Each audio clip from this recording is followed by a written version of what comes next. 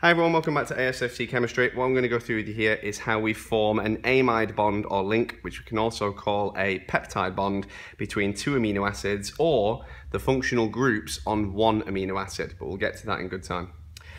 Now specifically we have to concentrate on these two functional groups. Now I could list through the R groups all the way around here, but it doesn't matter too much. All I'm trying to draw your attention to at the moment is we have an NH2 and we have a COOH through here, and we're going to form a bond now between the nitrogen and the carbon just here, which is formed in a condensation reaction. Now condensation reaction then is one that is going to release some H2O, like so, to form a bond between this nitrogen and the carbon.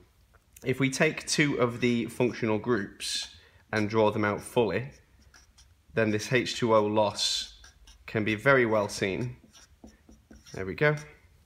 Now what we're looking at here, if you look in between the two, we're literally looking at taking the HHO from between these two and creating a bond between the carbon and the nitrogen. And so the bond would look,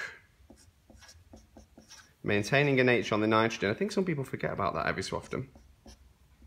There you go. And obviously then some plus H2O, as we mentioned a few times now, is kicked out because this is a type of condensation reaction. Now, if you look then at the repeats unit that would be left behind for this, this isn't an example of the repeating unit. An example of the repeating unit would demonstrate the two functional groups but unbonded at either end, just like this. So you could see we've got these sort of open bonds here, sort of these dead arms just hanging off the side. And the MR of this would be 1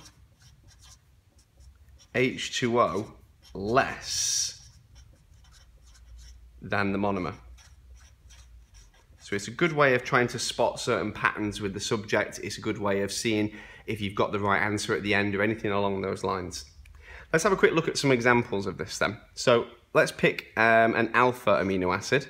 So remember, an alpha amino acid is one which has the carboxylic acid group and the amino group, or the amine group, on the same carbon, like so. We've got an H there. And let's just introduce some real clarity to what we're drawing. Let's put a phenyl group just here like that, okay? So I'm going to do some examples based around this. First example then, let's have a look if we were to polymerize this amino acid and make one long chain sequence of just that amino acid over and over. Let's have a look at the repeating unit. Since I've mentioned the repeating unit down here, it'd be a good example now to show that and represent this feature. So what we need to have is at either end, we need to have the functional groups that we're referring to. So much on this page, there they are. And then this carbon in the middle, you can see it's got the H and the benzene ring structure here. Like that. And there it is, our repeat unit. Now the repeat unit, or the repeating unit, however you want to describe it, should here, if we added it up, it would be 1 H2O less than the monomer, the amino acid that I used up here. So what are the alternatives? Well, the alternative then is, kind of mentioned something similar to this earlier, is that two of these could actually just connect together at each functional group. Now that can be difficult to just imagine, so let's have a look at it drawn out. I'm going to do my best here to not use too much of the page for this one. I've got the sort of the top end here that we had before, and what I'm saying is rather than just connecting these out like a repeating unit, we're going to connect them directly to another monomer of this amino acid. So this is going to connect to a carbon just here, and this is going to connect to a nitrogen. Just going to put that a bit skew with just there, but it's okay. Like so. And there we go. So what's actually happened there is two of these have clipped together, and hopefully you can see that because we've used quite an obvious branching or chain just there, so you can see the connections. We can see how we've got the nitrogen of one connected to the carbon from the carbonyl group of the other, and vice versa on the other side.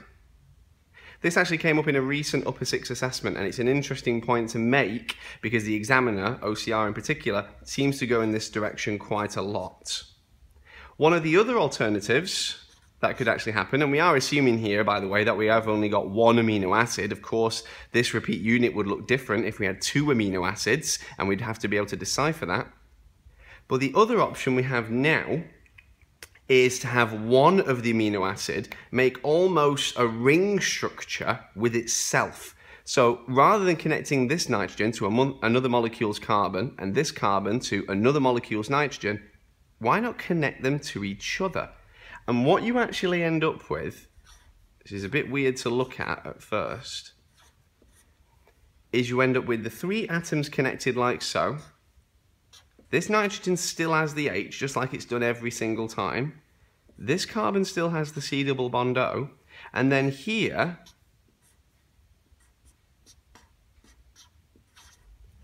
is the middle part of the chain. Now you can see here, these are 3 really big differences. How can we tell them apart? Well, these 2 would be difficult to tell apart unless you were told that this was specifically a polymer and that this was the repeating unit and this was just a molecule that was achieved. So obviously that would make it different because they actually have the same MR. This one here, however, doesn't have that MR. It has a very different MR. So it would be double what this one would be. So this would be like the monomer twice, but with 2 H2Os missing. These 2, however, would be difficult to decipher. What you'd have to do is you'd have to read the question really, really carefully to see if they referred to it as a polymer or a molecule. They could refer to it as a molecule of the polymer, really shouldn't, but they could, and then of course they would be referring to this here because it's the only polymer feature that is on this page at the moment.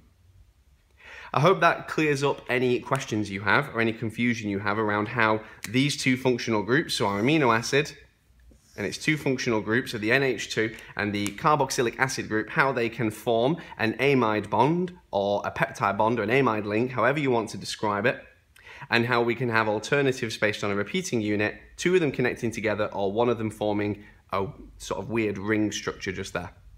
Make sure you watch the rest of the playlist and happy revising.